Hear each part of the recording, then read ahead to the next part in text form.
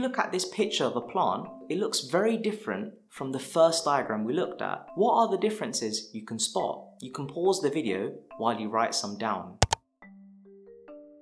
The plant is called a wind-pollinated flower, and it uses wind to pollinate. And the first flower we looked at is called an insect-pollinated flower because it uses insects to pollinate. Because of how these plants are pollinated, they have different features. Looking firstly at the insect-pollinated flowers, they have the following features. They have large, colourful petals to attract insects. They have a scent and nectar to attract insects to the plant. They have sticky, spiky pollen grains to attach to insects. The anthers are located inside the flower, so the insects have to brush past them. They have a sticky stigma to collect pollen grains, and it is located on the inside of the flower, so insects have to brush past it. If we compare this to a wind-pollinated flower, these however, rather than having a large petal, they have small dull petals, they have no smell or nectar, more pollen grains are produced than insect-pollinated flowers.